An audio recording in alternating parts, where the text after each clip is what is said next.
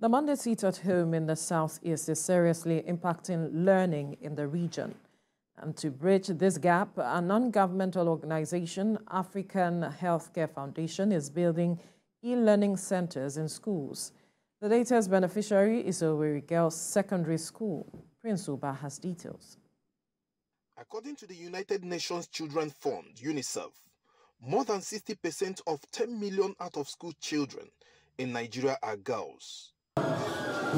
Worried by the increasing number, a non-governmental organization, African Primary Health Care Foundation, is working so hard to close the gap, to make learning interesting for the girl child, to favorably compete with their male counterparts. The organization built an e-learning center for students of Owerri Girls Secondary School. A gesture the auxiliary bishop of Owerri Catholic Diocese and others commended. Their generosity and all they have been doing for the growth of the school and for the good of all of you as students. Because they want you to stand at a very firm and solid foundation. As you utilize the lab, please remember the people that brought it.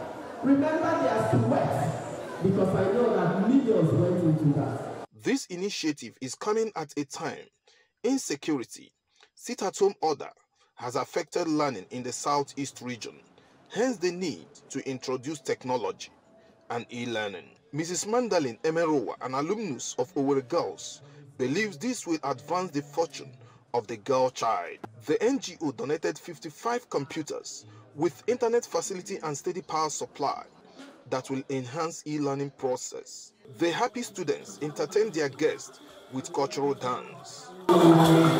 Prince Uba, TVC News, Owerri.